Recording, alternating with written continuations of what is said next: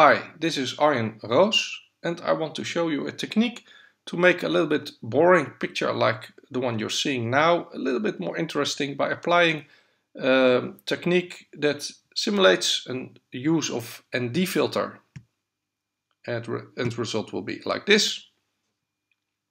If you use an ND filter, you can slow the shutter speed down to seconds, a number of seconds, and the water in the image will be softened out and the sky will be moving by the moving of the clouds.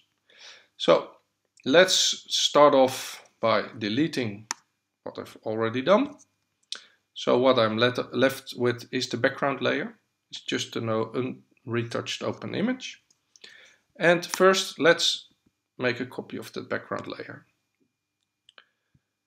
And this copy I'm going to name it water. And I'm going to select the water, just using the quick selection tool, but you can use whatever tool you feel best with. And now selected the water, I'm going to click on Refine Edge and put the radius somewhere around 2.5, 3, and the output to a layer mask. And if I hit OK, I will have a water layer with only water on it. If I turn off the background, you can see it looks like this. Now with the layer selected, so make sure those little squares are around the layer, not around the mask. It will look like this, but around the layer. Then go to Filter, Blur, and select Gaussian Blur. Using a high value, for this image around 100, will look soft enough. See, this is too low, still too much detail in the water. And if I go too high, it will be too much smoothened out. So around 100, a little bit lower maybe, will be fine for this image. But of course, it will be different on your own image. Press OK. And the water is done for now.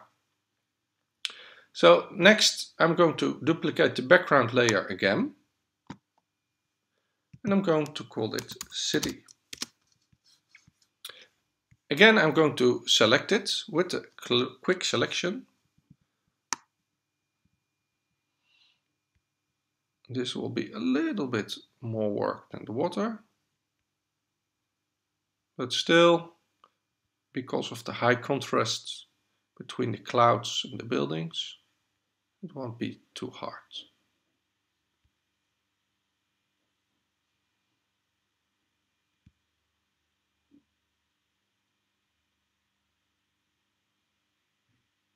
I apologize for the noise.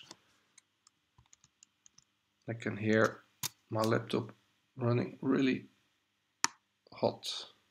So you might hear fans. This part is a little bit tricky. The bridge, to get the bridge selected. But it doesn't have to be an exact selection. A rough selection will be fine for this technique. Again, I'm going to do a refine for the two reasons. I want to see which parts I missed. Usually I click Refine Edge and then click back on the selection again a few times to make sure I'm selected everything. I'm now drawing on bits I've missed.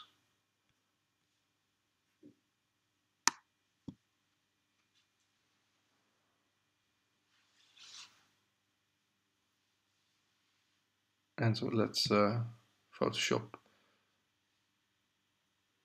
do its thing. Maybe here a little bit.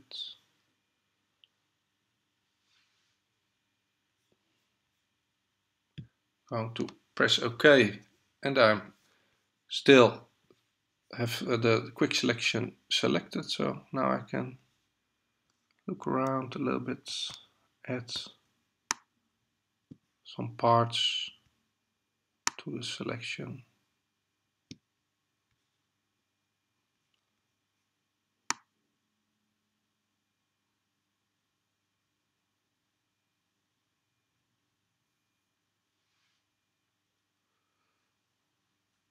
Well, I'm going to do this a little bit fast. It doesn't matter much for this technique to do an exact selection,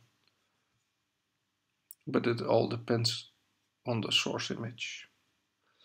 Okay, I'm making a mask again by clicking on the Add Layer Mask right down there. And I forgot to select the water, so let's select it. I'm holding Alt and clicking on the layer mask thumbnail. This will reveal the layer mask, and everything that's white will be revealed and black will be concealed. Let's select the part of the water,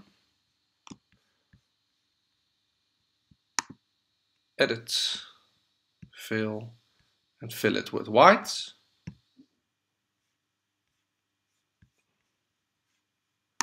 Did I forget part? Yes. Edit, fill with white. Okay, deselect everything. Click on the layer icon, and as you can see, the layer mask is now fine. Okay, I need one more layer. So I'm going to duplicate the background layer again. This time calling the layer sky. And I want an opposite of this selection. So I'm going to hold Command or Control and click on the layer mask of the city layer. This will reselect everything in the city layer, but of course I don't want the city, I want the sky. So I'm going to go to the menu and select, inverse. Now I have only the sky selected.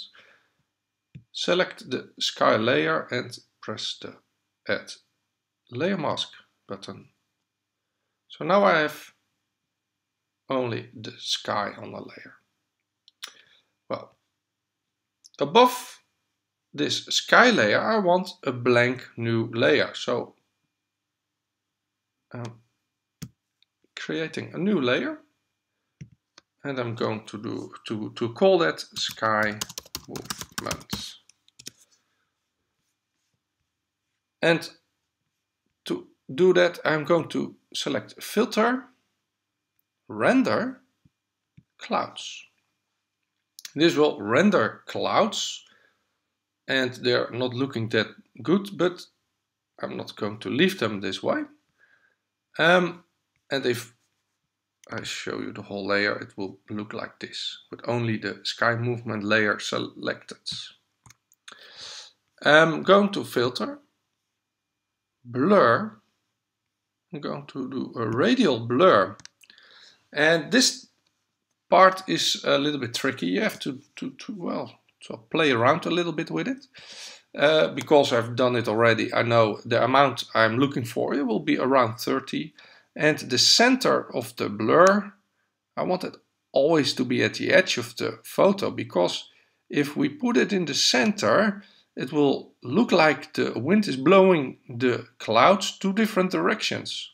Well, probably not very realistic. So I'm always keeping it on the edge, left or right edge, doesn't matter much. And I want to be a little bit below the center, but we can change that a little bit later on also. And the quality set to best and the blur method set to zoom.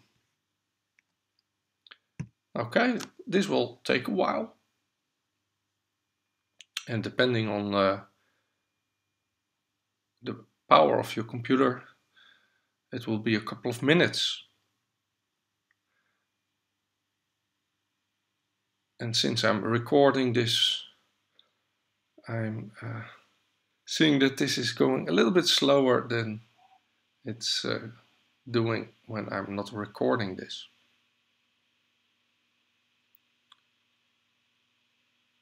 The fan's trying to cool my laptop. But hey, we're almost there. This will put the movement in the layer I created with the clouds, so I don't have to touch the original photo, the original sky. Well, let's see.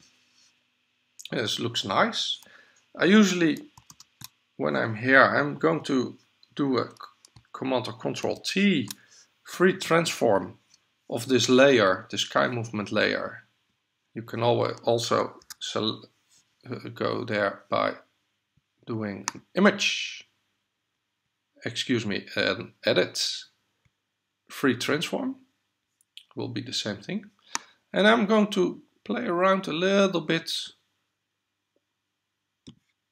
with the cloud movement I've created. Just make sure the center is just below the horizon. I think this will be it.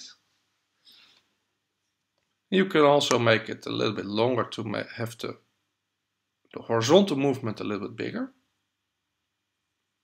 Or can even rotate it a little bit. Of course, you have to make it bigger to make this work.